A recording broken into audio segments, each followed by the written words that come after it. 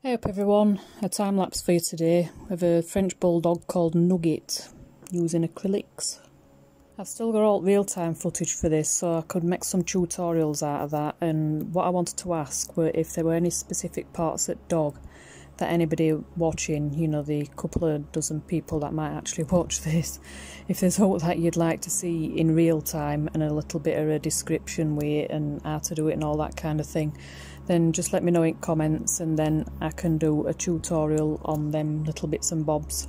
Just bear in mind that footage that you see here is what I would be using obviously in real time.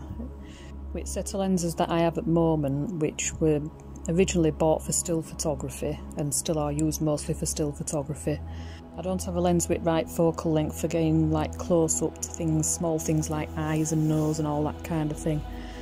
Because I'm working in a small area with a wall directly behind me and I can't move my drawing board forward, my 70-200 is just too big and it's too close to the drawing board to be able to focus in on anything on drawing board.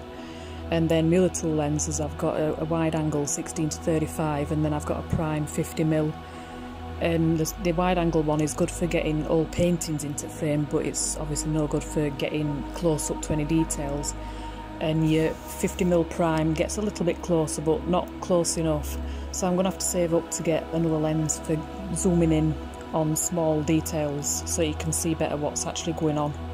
But since my camera gear is still first and foremost for still photography, I don't want to be going and getting a cheap lens. I might as well wait and save up for, you know, a higher end range lens, so it's going to take me a while before I can get that.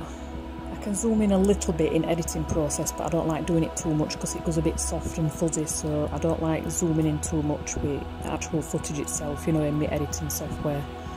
But anyway, I'll do my best, and if there's out specific you want me to do a tutorial on, really need to let me know in comments. If you don't make a comment, then all I can do is make a wild guess about what it is you want to see. It can be really difficult to get anybody to comment and give you any feedback, even like when you're asking them for it.